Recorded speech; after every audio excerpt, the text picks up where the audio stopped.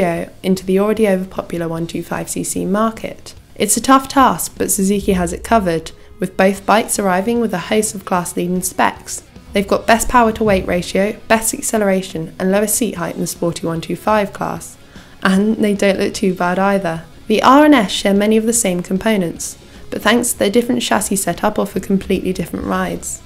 The R is sleek, sporty and slung forwards, while the S is more like its naked twin on steroids. Engine. The two share a newly designed 124.4cc single-cylinder unit, which makes 14.75 horsepower and 8.5 pound-per-foot of torque.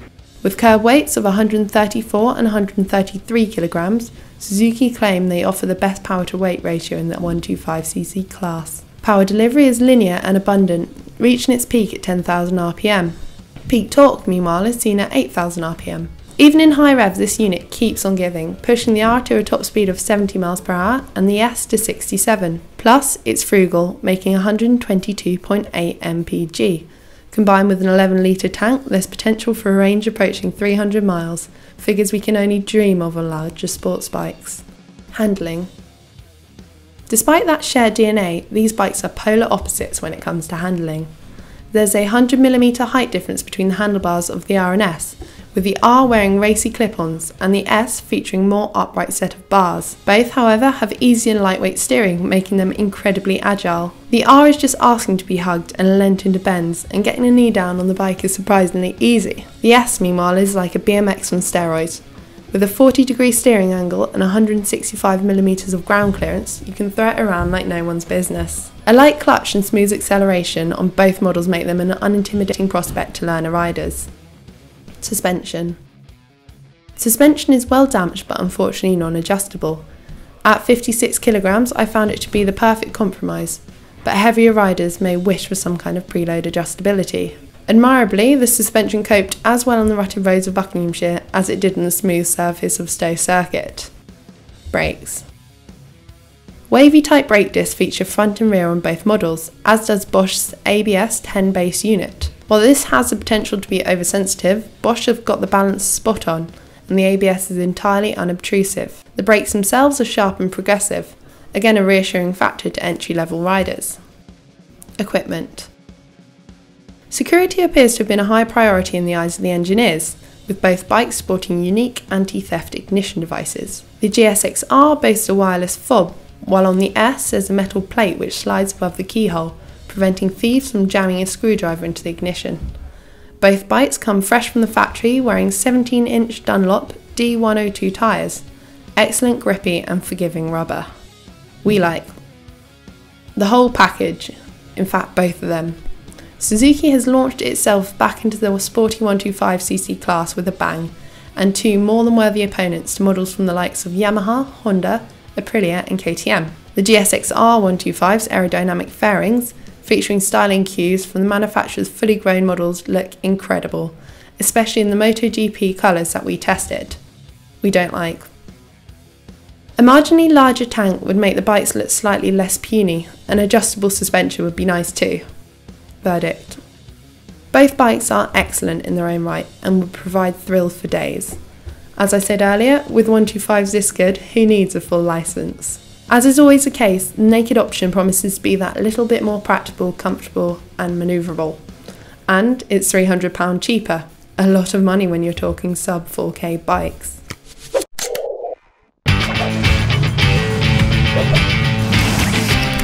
When I was a teenager, I spent a lot of time alone, dreaming about, I don't know, Halle Berry, Jessica Alba and various other turn-of-the-century fitties. And I also dreamt about motorcycles quite a bit too. I lusted after things like Cagiva Mitos, Aprilia RS250s and Japanese 400s. I had posters of these bikes on my walls. Had KTM's 125 and 390 Dukes been around when I was a teenager, they would have been the stuff of my dreams. The 2017 models, even more so than the ones they replace. So for this year, both bikes have been given a significant restyle and they now look just like Big Daddy 12 1290 Super Duke R with the same sharp, poised and aggressive aesthetic thanks to a new LED front light unit, cowling around the new larger tank which is up to 13.4 litres from 11, plus a sharper tail unit with new subframe which is bolted to a new mainframe. It's premium styling and it makes these two bikes feel much more special, more like big bikes than any of their competitors. Both have also received similar technical changes with engines that are now Euro 4 compliant and tweaks to give them a wider spread of power, plus new exhaust silencers on the left side. And they both also feature new suspension with open cartridge WP forks and a new WP shock. But one of the biggest coups for these new smaller Dukes has to be their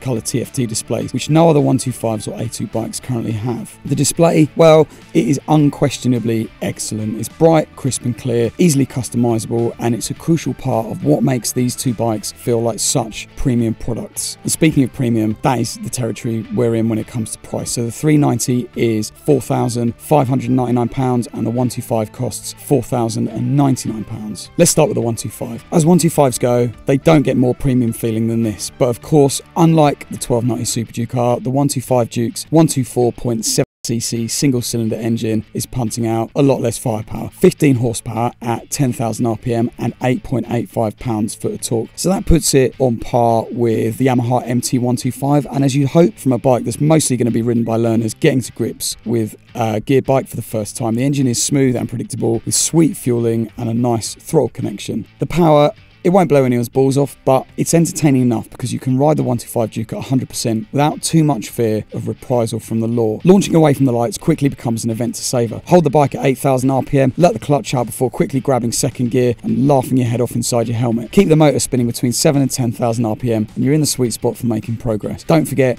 to tuck in and crouch down to eke out every last bit of speed. Braking performance from the ABS equipped radial 4-piston bi-brick caliper and 300mm disc, well, is well up to the job of stopping the 125 Duke with enough power at the lever whenever I ask for it. In the chaos of rush hour in an Italian city, the narrow and nimble 125 Duke is the perfect weapon to cut a path past all those unpredictable, horn-happy Italians, and that's because it's light on its feet, has easygoing but sporty ergonomics, and is easy to handle. And when it comes to handling, the little Duke is direct and comfortable thanks to the new WP suspension, which soaks up crappy roads with ease and kept the 125 feeling completely stable. So as 125s go, this is the one that's going to appeal to young riders the most because it's got the lot: the colour dash, scaled down Super Duke looks, upside down forks, cool graphics and capable performance to match. It manages not to feel like an entry-level stopgap 125, and that is exactly what we need to inspire new riders to turn to bikes and stick with them. So the 390 Duke is the same size and shape as the 125, but its additional power makes it feel like a proper little missile in comparison to its smaller sibling. Its 373.2cc single-cylinder engine makes 44 horsepower and 32.45 pounds-foot of torque, and that's enough power to swiftly dispatch most city traffic, with plenty of go available for fast road rides and about 100 miles an hour on the clocks. And with sweet fueling and a crisp response from the new ride-by-wire throttle, it's a motor that's hard to fault. Keep the engine singing between 6 and 10,000 RPM and the 390 Duke is at its perkiest, and because it's not crazy fast, it can be ridden hard on your favourite twisty road where linking together a series of bends becomes about corner speed, selecting the right gear and making sure you do everything right. But being correct and precise, it's not always fun, is it? Doing skids is, and the 390 Duke will happily let you lock the rear wheel up thanks to its Supermoto ABS mode, which disables ABS at the rear wheel. So on the launch route, every tight turn quickly became an opportunity to abuse the tyre, and it's a lot of fun. I'm certain that the braking power on offer from the radial 4-piston bi-brick front caliper and 20mm larger front disc has improved compared to the previous 390 Duke. I always felt like I had enough power at my disposal, even when things are getting pretty brisk. The suspension feel you get from the 390 is a touch firmer than the 125. So the previous 390 suffered from a shock that sagged a lot under the rider's weight, but the 2017 bike is free from such a problem. In fact, the new WP suspension is supportive at both ends and responds well when the Duke is being pushed. And as with the 125, light and easy handling is the name of the game. It's massive fun to hurl into flowing corners and leave around technical turns in the road, and the firmer suspension makes it feel more precise and eager compared to the 125. And the new sportier ride position helps here too. The new bars put you a little bit more in touch with the front wheel, and the rear sets are slightly higher and further back. For the most part, it's comfy too, but that seat is definitely on the firm side. So the 2017 KTM 390 Duke, it's an excellent step on from the previous model. It looks superb, and the small changes to its engine, suspension, brakes and geometry come together to create one of the most exciting A2 bikes out there, and certainly one of the most fun bikes I've ridden in a while.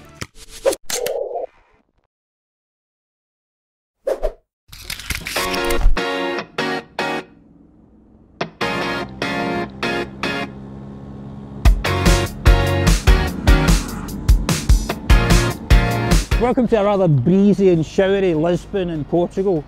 We're here to ride Honda's new CB125R, which is the latest kind of designer, neo-sports cafe take on the 125 learner market. It's quite an impressive looking little thing. Some nice design going into it. It's got the same design language that they've got on the new CB1000R and the CB300 as well, so it's got the sort of round headlight. Honda's been messing about with this kind of style feel for a few years now, and they seem to quite like it. We're going out today. We're going up to Cascais up on the coast, and then up into Sintra in the hills, and we're going to see how she goes. I almost feel sorry for the designers of making a 125 nowadays, because there's so many restrictions upon them. The big one obviously is the engine. You know, that you've got this massive factory in Japan with all its might, all its computers, all its years of experience, and all it can do is make an engine that's less than 14.7 horsepower. You know, so where they would normally be looking to, you know, get a massive, you know, torquey engine, or, you know, lots of screaming high horsepower, not possible to do any of that here. You know, they're totally restricted with what they can do. The bike's aimed at learners, so the performance has got to be sort of restricted quite heavily. There's no way around that for them, really. What they can do is make it look and maybe even ride like, you know, like a bigger bike, like a proper bike. I mean, I've ridden lots of sort of learner legal bikes in the past, and, you know, the suspension, the chassis, the handling, it's all been a bit Mickey Mouse, for want of a better term. You know, it's not got any sophistication or plushness. Honda certainly managed the first part. You know, the CB125 does look like a big bike. You know, I mean, when I came out of the hotel this morning, I walked over to a CB650 that one of the riders is following us around on today, and you almost put my gloves down on that, because, you know, the 125s don't look like tiny bikes here. It's also got the new Neo Sports Cafe design language that Honda's brought out for this bike, for the CB1000R that we'll be riding as well soon, and a CB300 as well, which is quite interesting.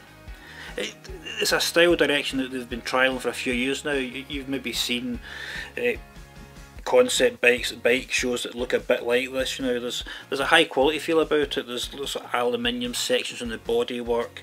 It's quite a distinctive round LED headlamp, and things like the frame and the swing arm, they look like they've had a bit of thought and design put into them.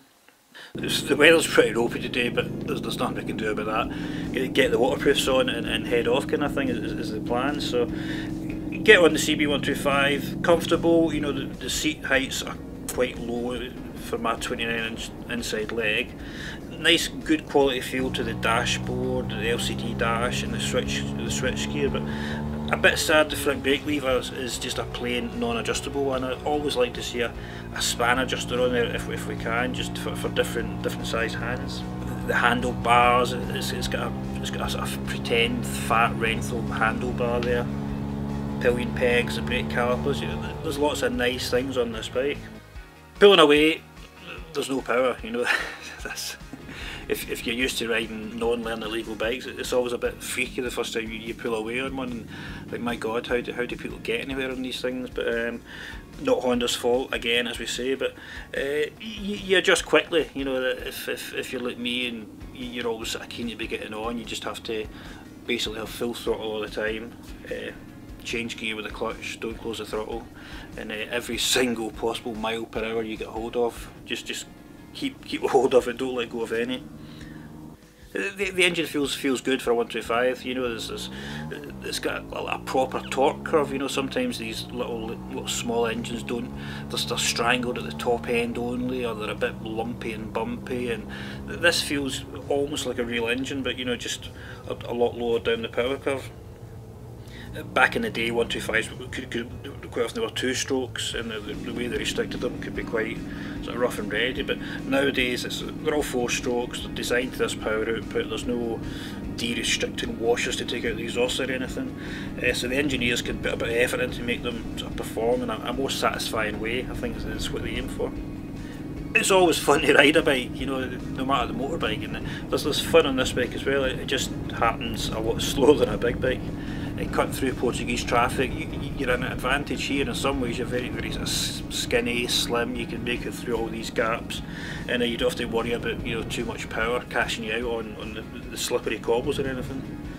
I'm following Dave Dew, who's the Honda lead rider, and he's in an Africa Twin, so it's my bounden duty to keep up with him and show him a wheel whenever I can. But so dealt with the engine there a little bit, you know, but let's have a look at the rest of the bike. CB125, it's got quite wide wheels and tyres for this bike. It's a 3-inch front rim, 4-inch rear rim, and then you get a 110/70 front, 150/60 rear tyre. I mean, almost you might think a bit big for a 125, but not the case at all. There's some Dunlop GPR 300 tyres, which working well actually. You know, sometimes again on 125s they give you sort of bargain basement tyres from the bottom of the pile, Bakelite things with no grip at all, but not the case here. Again, good, you know, a decent tyre. ABS brakes on this, you've got to have ABS brakes on everything nowadays pretty much by law, but they've got an IMU unit on this one as well, one of these inertial measurement units, gyroscopes and accelerometers. It's not lean in ABS, which I thought it was.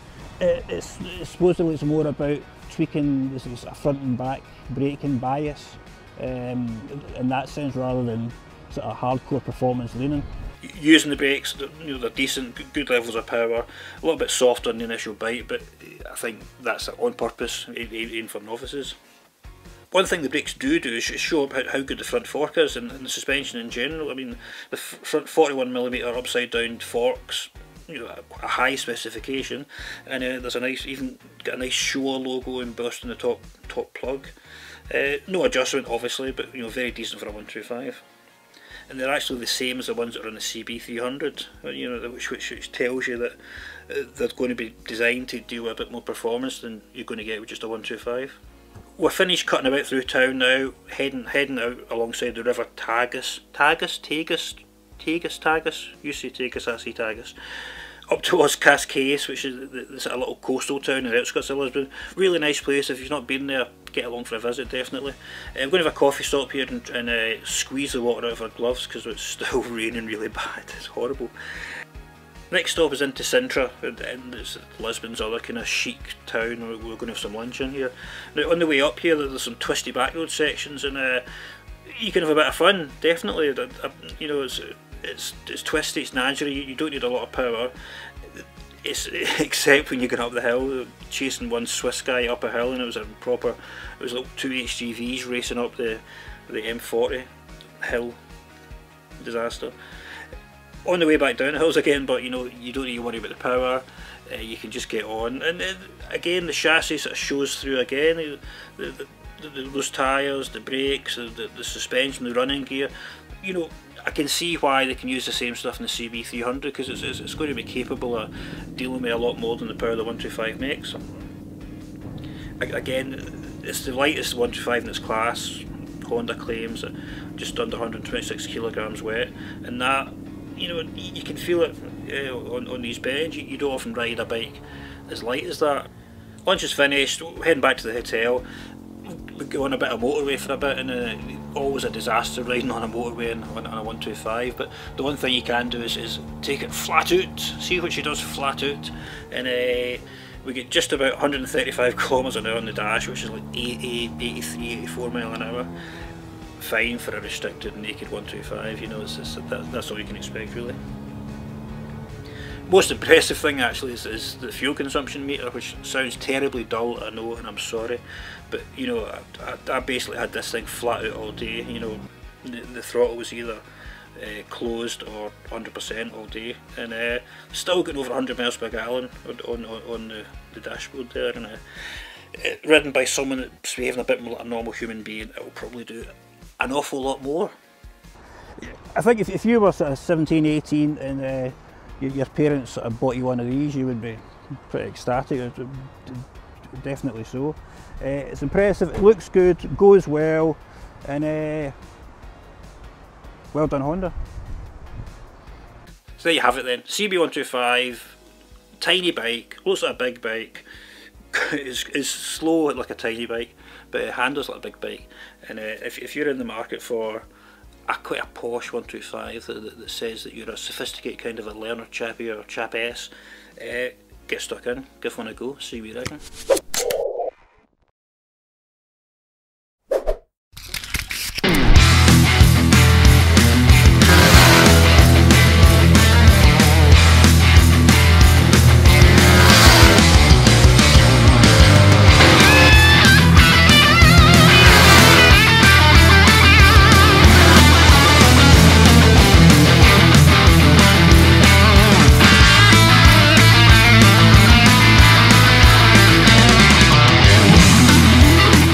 So hi guys and girls, it's Harry from Visordown.com, hope you're all doing well. I'm out here in not so sunny Malaga in Spain, enjoying the brand new bikes on offer from Kawasaki. So here to my left, we've got the brand new Z125, and to my right, we've got the Ninja 125. So straight off the bat, I'm going to start with the looks. Personally, to me, I think they look great. Kawasaki smashed it out of the park on this one. In terms of riding, in terms of how they feel, again, they've got H2 derived trellis frame, and you can really feel it on the road. So we've been riding around Malaga, mountain roads, a few rough roads as well, a few goats, tested the ABS, and these bikes handle great. So what's the damage?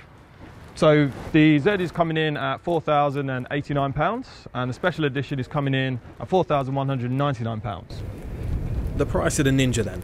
So the standard models are coming in at £4,399, and the special edition black model is coming in at £4,499. So the first bike that I rode yesterday was the Z125. The road conditions varied a bit, so we were up in the mountains on some more rugged roads, real nice sweepers, and it handled fine, and I felt really confident. I say I'm 6'4", and this bike felt really comfortable, so if you are shorter than that, again, it'll feel nice and comfortable to ride. It's confidence inspiring as well. Obviously, it's a 125 engine, so it's not going to set your world on fire in terms of power, but it has the maximum power limit that you're allowed for a 125, and it gets you to where you need to go, and it's good fun. The second bike that I rode was the Ninja. Both bikes are stable, but the Ninja just feels a little bit more stable mid-corner.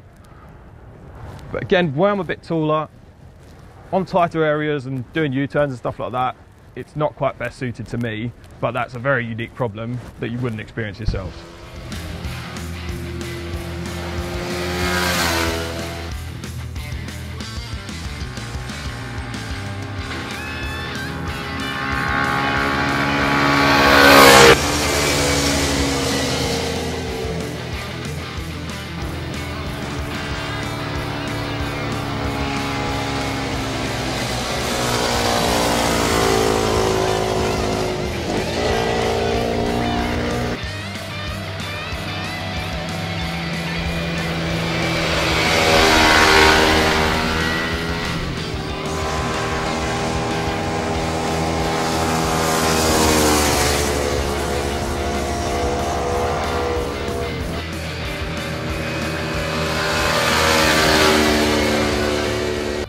So, ease of riding. Is it easy to ride? In my opinion, yes. So I had to take off my big bike hat and think about what a 125 really should be and how it should behave. In the slow traffic stuff, the clutch is nice and easy, the throttle's nice and progressive, and it's something you can easily get along with if you're new to riding. Also, as rider enhancement aids, the ABS I feel is very important on 125s nowadays. Chances are, if you're doing your CBT, you're going to be having a bike that's got ABS. This bike has front and rear, and I'm really impressed with the braking system on them. Now, there are a few bling bits that Kawasaki offer for both the Ninja and the Z, starting with that Sports Aero cam. This is something that I'll definitely recommend. On a 125, making a bit of noise, having a bit of presence, you can't go wrong. Plus, it sounds pretty cool. Other accessories include a smoke windscreen, tank pads, pillion seat cover, and also frame sliders. So I think the bottom line is, would I buy one of these motorcycles? Well, if I was new to riding, most definitely. And the choice would be which one. For me personally, I really enjoyed the Z125. I think it's a cracking bike. It's great value for money. It's a bit of a deal breaker for me. If you can save a few pounds, this is ideal. But again, both the bikes look great, feel like proper motorcycles. And as you can see, I'm very excited because it took me back to the days when I was riding around with my mates, 17, 18 years old, just having fun and all nice and legal. So yeah, get yourself to a Kawasaki dealership, book yourself a test ride. Aaron McKenzie from Visordown, appreciate your time.